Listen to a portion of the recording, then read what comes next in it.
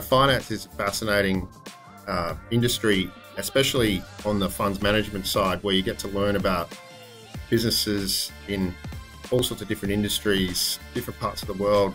There's a fair bit of human nature and psychology that comes into investing. There's an art component to it as well as just a science component. So I think if you are in the right place and have the right mandate client base, it can be one of the most interesting jobs out there in the world. And your good days can be good, your bad days can be wobbly, but you don't have anyone's life in your hands. You have a lot of responsibility. And yeah, I just find it interesting, and it helps through all aspects of life, understanding what makes a good investment. It works in the share market, it works when you're buying a home, it works when you're selling a used car.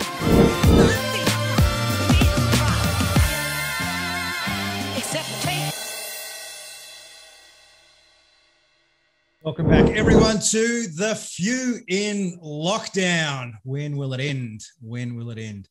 I guess the upside of everyone being in lockdown is pretty easy to get hold of podcast guests, and I get to stay home and work out of the Few podcast sneaky studio up in the bush behind my house. Today's guest, super interesting. I think he works in a mysterious world that we often see on TV. It sounds pretty cool, but we generally don't have a clue what goes on there. Before we do that, though, my co-host and all-round legend and someone who's not in lockdown right now, Shawnee Sewell. G'day, Sean. How are you, mate? Really good, Boo. And feeling for everyone in the areas of Australia and elsewhere that are locked down. But up here in sunny Queensland, thankfully, we've dodged a bullet a little bit a couple of times. So we're not in lockdown at the moment. It's just masks. So can't really complain about that. So it's doing pretty well. But I'm excited for today's guest, having come from a bit of a financial background myself. Looking forward to getting stuck in. I certainly am as well. I don't think I've ever been successful in financial markets. It just reinforces that lesson that you shouldn't really invest and play and do things when you've got no idea what's going on. So let's talk to someone that does know what's going on. Our guest he started his own hedge fund, which is pretty cool, pretty epic. If you watch the telly or Billionaires, you see that hedge fund's pretty exciting, volatile part of the world. But today's guest is just not that personality. I've known him since school, actually, and a real cool cat. So with no further ado, let's welcome in Ben McGarry. One of the first questions I'd love to ask is if you were, say, in an elevator and someone asked you, so what is a hedge fund? How would you answer that question?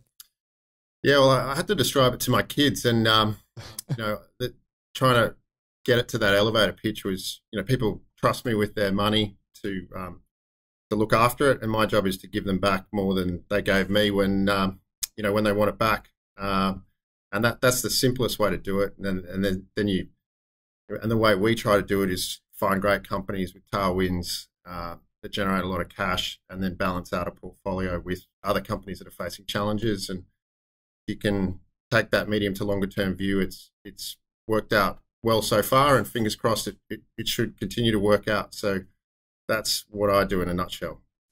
I presume you explain that with Lego blocks, mate, obviously. Like this brick here of 6, that's 6 million, and this 8 brick is 8, and we put all these bricks together to create more bricks.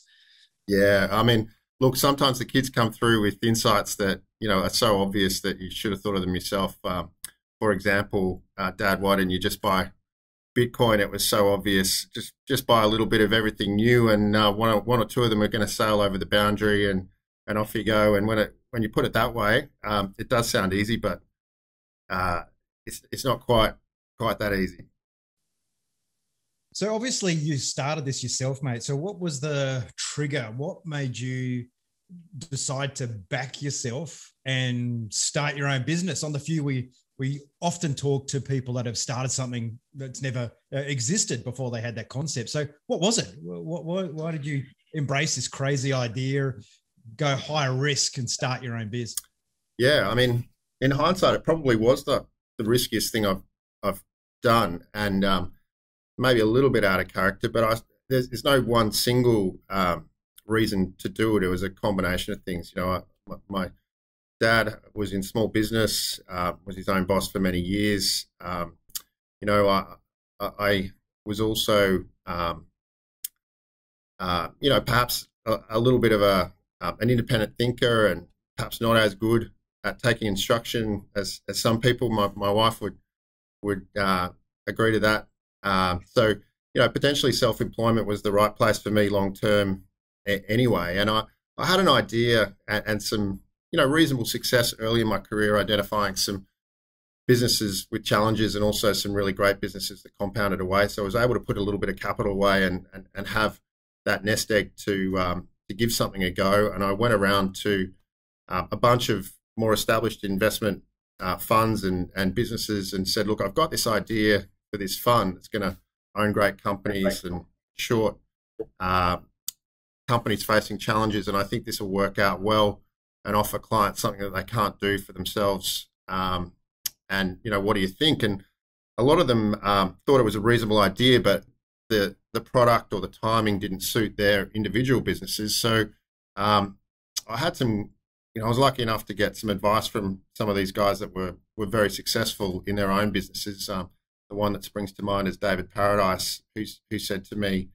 very early on, if you really think this thing's going to work, you should back yourself and do it yourself. You don't need a big brother. And, I suppose that made the going pretty tough to start with. But at times that's been a blessing. And, I'm very lucky to have, a business that's been going for almost 10 years, no external shareholders.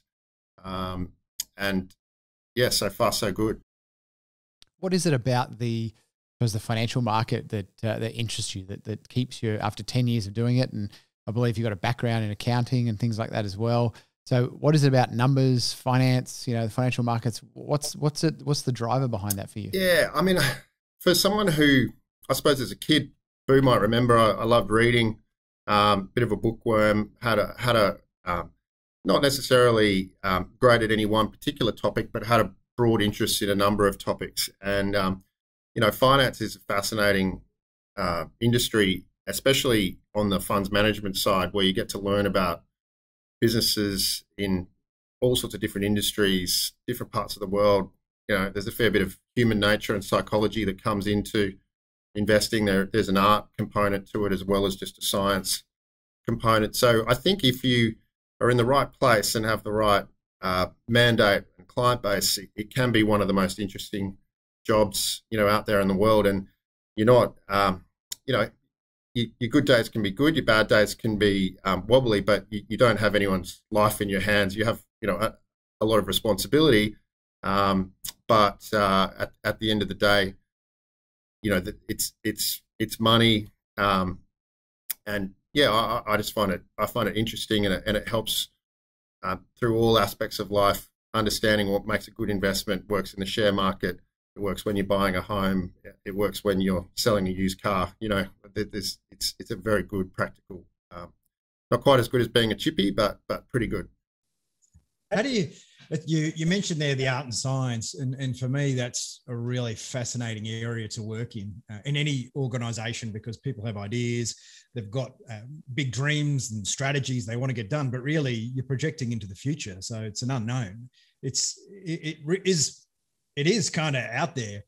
So how do you find transitioning or finding the balance between science and art when you're making decisions? Yeah, well, I think actually the longer I've been doing this, the more important I think that art component is to it, because you can, there's a lot of, 25, 26-year-olds that are far better on a spreadsheet than I am and can come up with a more accurate forecast, a more detailed model.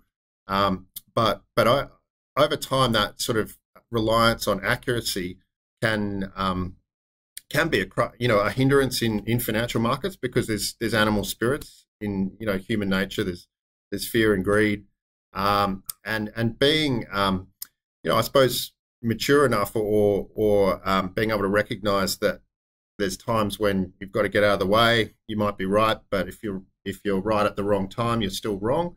I think that's something that comes with experience, and that's something that I've had to focus on a little more in recent years, because we've got into more and more interesting markets as my career's gone on.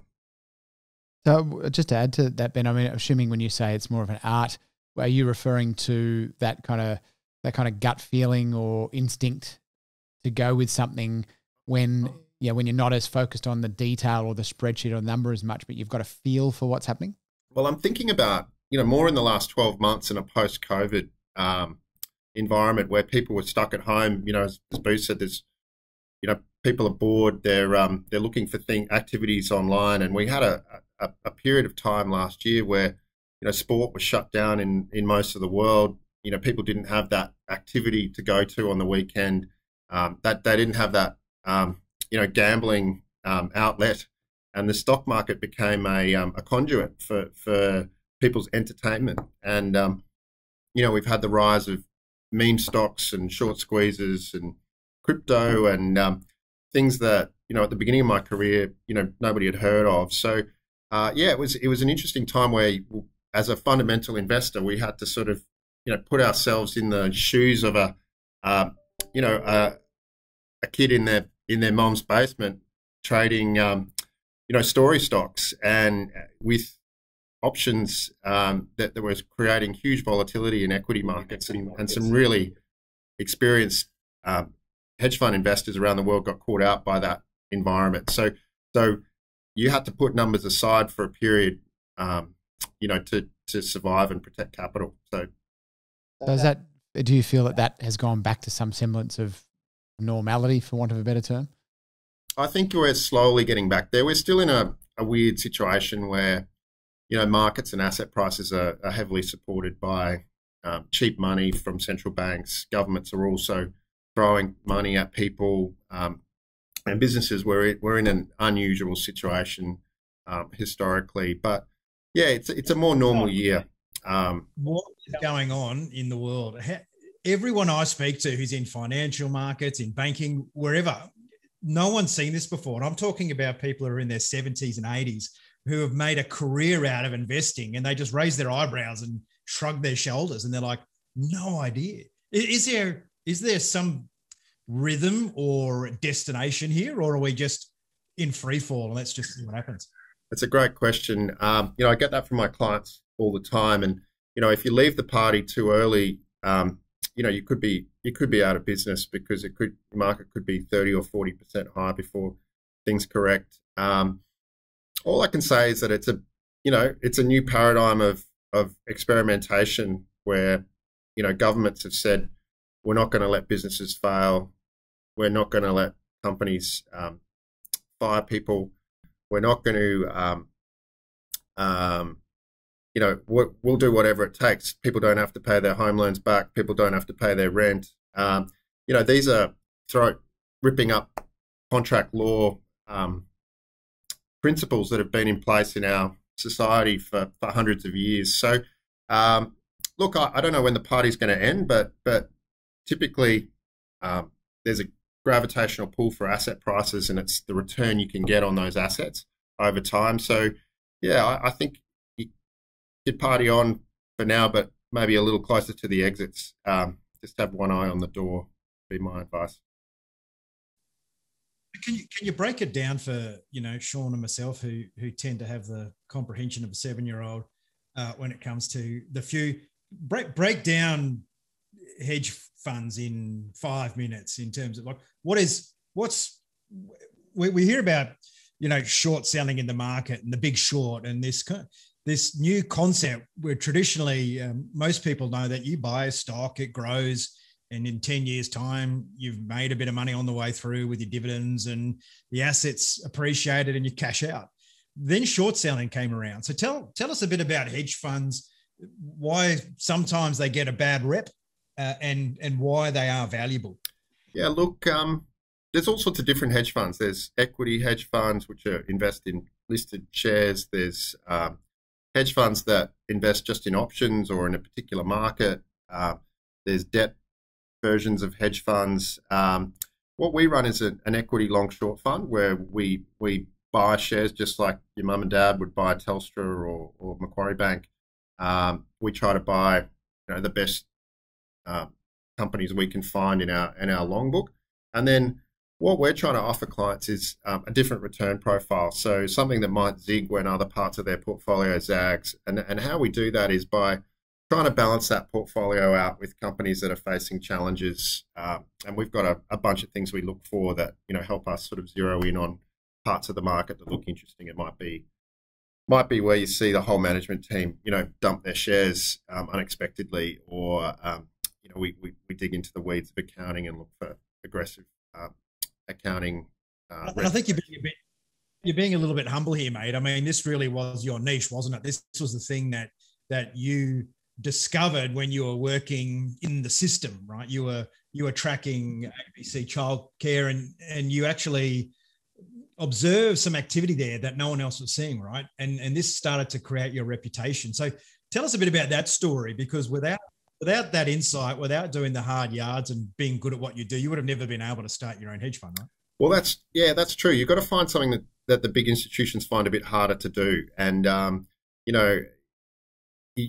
every once in a while you'll come across a special situation like ABC Learning, where the market had fallen in love with a story and a founder that's got a lot of charisma, and share prices get carried away. And when you do, some digging beneath the surface, and you start finding things that don't add up. And we found a bunch of things, with that company that gave us pause. And I was an analyst back at UBS, doing sell side research for clients, like we are now. And ABC Learning was just a fascinating one, where, that their debt was always higher than it should have been every time they reported. They told a story about, a capital-light business model where returns were always going to go up, but when you actually looked at their financial statements and modeled it out, the returns were always going down. And that, it turned out that my skepticism around the stock was right. I got hired from UBS into a big fund manager called Osborne Dexia on the balance of that, on the back of that work, and the business went broke about a year later. So that just sort of opened my eyes that there's an opportunity to look at those those companies that are challenged, or where you've got a very different view to what the market has, and that could be something that's different and valuable to clients, because our clients tend to be people that are successful enough to have money to invest. They're usually long things like shares, managed funds, property, and if we can deliver them a positive return in periods of volatility, when other parts of their portfolio are going down, that's valuable. And I suppose the icing on the cake is that if they can hang on to it for long enough, we can actually make them decent money as well. Historically, we have. So it just underpins that element of the few, where you don't end up in these situations by magic. You do the hard yards. You're smart. If your lucky day comes, you double down on it, and you create an environment that allows you to be very successful. Well, the key there, Boo, was funds management's a really established industry, so you've got to find something that is valuable to your clients, or a subset or a niche. So something that they find difficult to do themselves, and that for us was that downside capture when markets get volatile. So even if I think it's the same whether it's a coffee shop or any business, you want to try to be. You need a point of difference for people to even bother spending the time to look at you. And so far we've done relatively well out of that type of investing. And it's getting tougher though, because there's more people looking at it. When you're successful, the mimics come out, and all of a sudden it gets more and more challenging. So how do you deal with a bad day, Ben? What happens when the market doesn't go your way in a big way? Yeah, and sometimes, Boo, it can be a bad month or a bad quarter, and we've had 2 down years as well, and that's a challenge. So, I mean, I used to think about it really simplistically, about just controlling the controllables. So, healthy habits, win the morning, win the day. Even if you turn up, you've had a swim, you've exercised, you've eaten well, the market can tail you up, but at least when you go to bed that night, you've done something positive, and you build from there. I mean, recently, as I've sort of cruise past middle age, I've started thinking about it more in terms of mindset and looking at setbacks as looking for the opportunity in the setback rather than sitting there and thinking, well, woe is me. There's usually a lesson or an opportunity in there. And it's that same thing that we often see, Boo, that thematic or that trend of the people that we get on the few who do represent, the few that are actually doing something that they enjoy, they've created success, they've got, choice and all that sort of stuff, is about having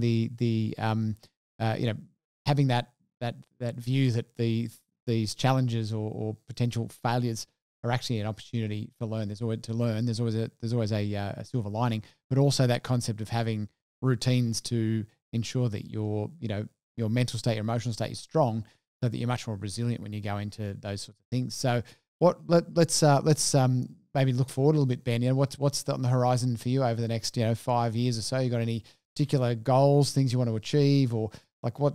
Maybe a little bit more about yourself, more so than the business. Yeah, well, look, pretty privileged to have a happy marriage and 3 healthy kids, and I think as of being able to recognise that work-life balance is just as important to give you that sort of resilience to make good decisions when things get difficult, has made me realise that I suppose most people are forced to tackle life as pursuing wealth, health, and happiness.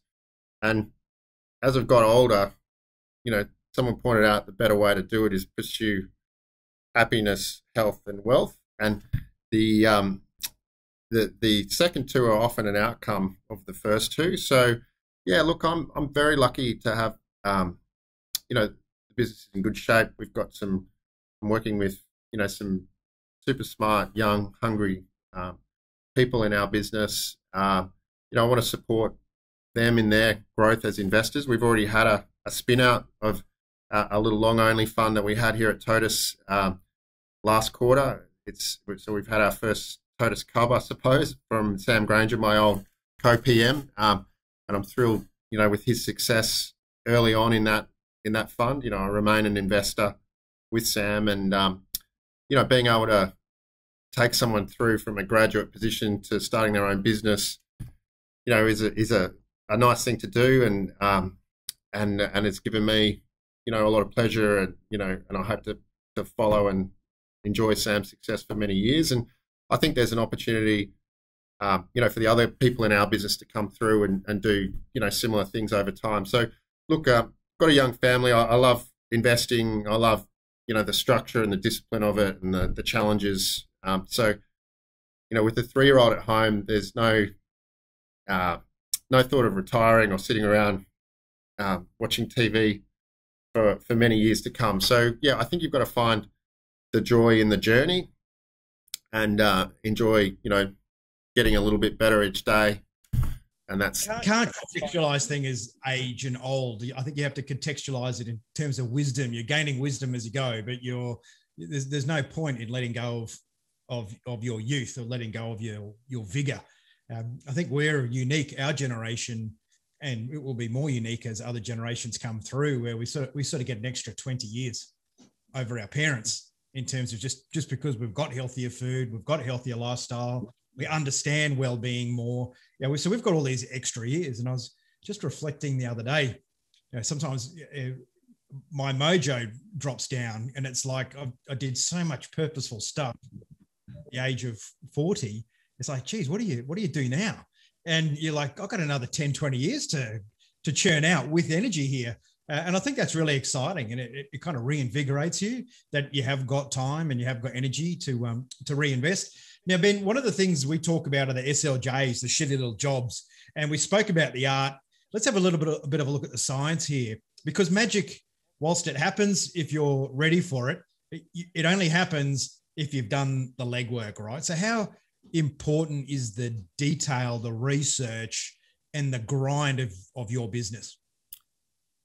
Yeah, I mean, I think that's almost just the ticket to the dance. There are without it, you're not going to get, you're not going to get anywhere. And I suppose over time, there's sort of 3 parts to a funds management business. There's research, there's there's operations and there's distribution, and you can't really succeed without all three of those working together. And I have found at times that a lack of focus in one of those areas, does tend to come back and bite you. So you have to try, regardless of how much you don't enjoy it, you do have to force yourself to focus on some of the stuff that you're not good at as a business owner. Look, I just think of it as self-discipline and structure, trying to create those routines, whether it's book in the meetings that you don't want to do. I love the quote from Mike Tyson, who said, you got to do the things you hate sometimes, and you've got to do it like you love it. So they're the tough jobs. So yeah, just take them on head on. And there has been periods where I've avoided, those things that I don't find as interesting, and it's always come back to bite me. So you're better off, eating your greens first. I think it's that thing of consistency. If you do not apply a consistent focus, or, for a car reference, if you take your foot off the accelerator, the car's going to start to slow down. You could be distracted for a while, and then you turn back and the car's gone from 80 to 40, and you've got to put the effort in to get it back up to 80 again. So that it's much easier to hold it there than it is to come back from that. I've definitely found that last year with some other things that went on that pulled me a little bit out of my business. I'm now seeing some of the consequences of not having that focus for that part of this year. But now, since that focus has come back again, I'm now seeing it, go back the other way. There's actually something you said before that I wanted to touch on, which I thought was quite surprising, and not surprising so much for the few, but something that we've seen quite often. You said one of your team that you brought up through the ranks as a grad and all sort of stuff has now effectively started a business in competition with you, but it sounds like you're incredibly supportive of that. What is it about that? Where does that come from, that ability to support someone who can effectively help the competition to set up and go? Yeah, well, I don't think our industry, it doesn't have to be a zero-sum game, so someone doesn't have to lose for you to win. And look, it's natural, in particularly these days, for people, smart young people in particular, to want to back themselves. And I was in that position at a similar age to Sam, and there's two ways to look at it. You create, problems, or you look for solutions. And the solution of a spin out was first and foremost the least disruptive for our client base in the high conviction long only strategy. But it was a great way that I could stay in touch and leverage the training and that relationship with Sam over the long term. And he's repaying that in spades through his hard work and our investment in his business. So yeah, there's sort of, you can go around life picking fights with people, or you can look at ways to work together, and that was a good one. That so far so good. Often in our industry, partnerships don't end as nicely. So that's something I've tried to correct. That experience. Have you had experiences where you felt you've been let down by other people, where you've invested time and trust and it hasn't been reciprocated, or have you had a fairly gentle journey with that sort of thing? No, I've made mistakes, hiring mistakes, and but I think you've got to take ownership of whose fault is that? Is that the person you've hired, or is that your due diligence? I'm probably not as quick to move on as some in the industry, and maybe that's been to my detriment. But there's been a ton of mistakes along the way, and I'm actually really thrilled with. It's not a wildly successful funds management business by any means, but I'm really happy with how we've got here, because there's been a lot of school of hard knocks and learning the hard way over the last 10 years. What are some of the key lessons you've taken away over the last 10 years? What are the key things that really, allowed you to level up, those things you had to overcome, those challenges that really made you stronger on the other side? What's a couple of examples of those? And did you have a day where you nearly threw in the towel? Oof. I haven't got to the day where I've nearly thrown in the towel, but I have often, I've occasionally looked at bus drivers and gone, wow, and that might not be the worst job. But yeah, I think it's just persistence. You just got to keep plugging along. And as the great thing about, getting to 10 years is that you realize every time that we've had instances where I thought, that month was a disaster. How do we recover? How does this year turn out to look all right? How does, how could we have done that, or how could we have done better? And things turn, extremely quickly. And usually you learn something out of those experiences. So I think the key thing is persistence and turning up, and realizing that not just in the bad times that things will get better, but also that humility in the good times. That there is an elastic band in markets, and that occasionally the market, everything that you're doing is agrees with the market agrees with, and that can turn very quickly. So you might do nothing wrong in your analysis, and something comes out of left field like a pandemic or a change of Fed chairman or government, and you can have a tough 6 months. So being able to recognise that that's part of the deal, that it's part of the journey, and that makes the good times, much more valuable when you finally get there. I've got this philosophy where I reckon I use the metaphor of free climbing. When people rock climb, they're not tied to the rock face, that they access this reserve that you don't normally tap into. And I think what you're talking about there, when you feel like you're depleted, something's happened beyond your control, you put all this effort in and it didn't pan out. There's something about being on the edge of that cliff without a rope that seems to empower your neural pathways, and synapses start firing, and you see things that you've never seen before. Have you experienced that type of scenario? Yeah, well, Boo, I think, we talked about it a while back offline, but yeah, early days in my business, I had a marriage breakup and was, living on a mate's couch for a period there. You're in good company with that, by the way, mate. So, pardon? You're in good company with that scenario. Look, it's the odds are it's going to happen. But it did happen at a tricky time in my career. The business was loss making. We had no real runs on the board. The business was very young. It's stressful when you leave a high paying job to go into a business that chews cash.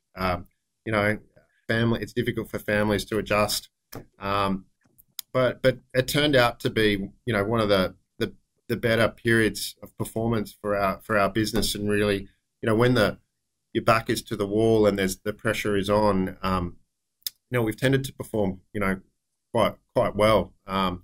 We saw it earlier this year. We had that period where markets sort of the punters or the retail investors really started to make the professional investors look silly over the second half of 2020, and we had clients that questioned our process and our strategy over the medium term, and we've just had 3 or 4 of the better months we've had in 5 or 6 years. So it's always darkest before the dawn. I'm actually over time getting more nervous when things go too well, just looking around the corner for what's the next. There's got to be a speed bump here somewhere. But recognizing that I've got to try and treat those as learning experiences and opportunities, and that life goes on. And speaking of returns, mate, you've been double-digit returning now for quite some time. Really solid last 4 or 5 years. I mean, you're outperforming market. It must give you a nice sense of achievement and purpose. There's something. I mean, in finance sectors, there's a lot of individuals go into it, enrich themselves. But I get a sense for you, it's about enriching others. It's about the collective win, and it must feel good when you're able to speak to investors and have created wealth for them in a relatively passive way for them. Yeah, well, yeah, I think it's better to make money, for everybody. And a lot of my clients are retirees that can't make the money back, so there's a big responsibility around, preserving that capital over time. I mean, look, I was relatively confident with my investing skills prior to setting up the business. I'd managed to put enough money away to give it a go, and my track record of looking after assets prior to launching the business was solid. But throw in starting a small business, complexities like, human resources, compliance, the bar keeps getting raised in terms of all than just your skill. And I think people that start their own business don't realize that. You might be really proficient at something and work in a corporate environment really well, but there's like a 3x factor of extra work you have to do to run a business, pay the phone bills. Just really basic admin stuff, isn't it? And it's that people don't know what they don't know. When you start out, you don't know that there's all this extra stuff. And then you're like, when you find it out, it's like, whoa, where did that come from? Very, and you look at your bank balance at the end of the month and it's like, holy shit, where did that 10 grand go? That was not what I was expecting to see at the end of the month. So true, Boo. I mean, when you think about, is there a time when I thought, geez, I should throw it in? It was the first year we had our financial services license audit from ASIC, which you have to do as a license holder. And there was no one else to, prepare the audit stuff. It was me on a Friday night, over in sort of shared office space in Mossman, cruising home at 10 o'clock in the rain on a Vespa. I was like, this is character building. And it turns out it was. You downsized to a Vespa, mate. You literally went all in. Yeah, no, I didn't get to keep the car. So it was really, back to the wall. And, honestly, that's, it was, in hindsight, one of the best things that could happen, in terms of. There's vibrancy in life when you're living. That's raw living, and I think a lot of people that become successful, and like I always found the transition from founding and growing a business into running it really hard, because it just felt, maybe it's just that adrenaline junkie type of mindset, but it's hard to do. So it's fascinating, again, going from being very comfortable, obviously, and well paid in what you were doing, working in the institutional world, down into creating something from nothing, which is a really cool and recurring story in the future. It takes a lot of courage to do as well. So, and obviously you've clearly learnt quite a lot of stuff. If you were to go back to a younger version of yourself and pass one key piece or a couple of key pieces of learning to yourself, what would they actually be? Yeah, look, I think you just got to have the.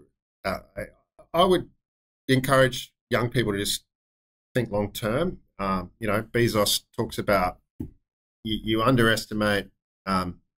You overestimate what you can achieve in 2 or 3 years, but you underestimate what you can achieve in 7 to 10 years. So that longer term thinking and keeping things in perspective. Obviously, I just think integrity is key to everything in business and life. And the people that I've worked with who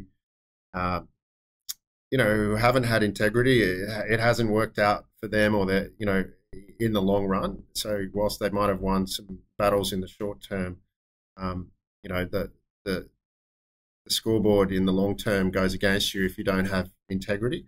I think it's that daily self-discipline. Just try to be a slightly better version of yourself each day, whether it's the run around the block on Strava once a week, or whatever it is that you're doing.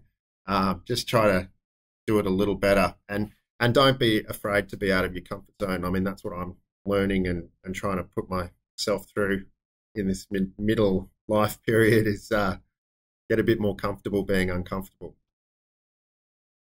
And I reckon that happens as you get older. I find myself now struggling more with what the whole point of everything is than you ever had before, because you're so focused and charging, and then you get to a point which is like you've worked from the bottom of the shelf behind the bar to the top. You've got great connections, great for everything's like good. And I don't know, there shouldn't be discomfort there, but there is. It's a really weird feeling. Yeah, I've done that once or twice and looked around people in my office when I worked at UBS, looked at the managing directors and said, is that what I really want to do? Is that where I want to be in 10 years? And I've been lucky enough to look around, successful fund managers and had good relationships with a few. And you've really got to pick the model that works for you best in the long term, and occasionally check yourself and say, is this journey that I'm on the right one, or am I just on the mouse wheel where there's no end? So I think Ben, often it's actually not our path. We sometimes, especially when we're younger, get all these take on board other people's opinions or perspectives and go down a path that they suggest. And I think one of the things we see with the few is that it's actually about getting off that track and going, okay, what is the track I actually want to be on? Did I really want to be on that? Well, I thought I wanted to be on it because everyone said it was going to be good and I was great at that, and I had a capability. I was actually did it well, but do I actually love it?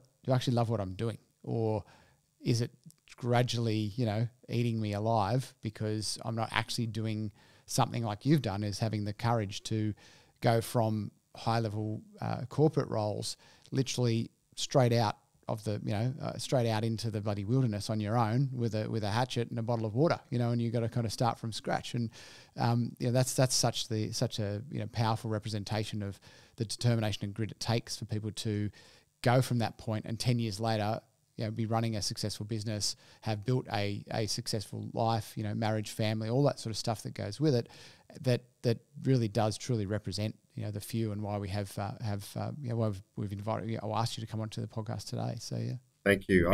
I've got one. There's a great quote from Bezos.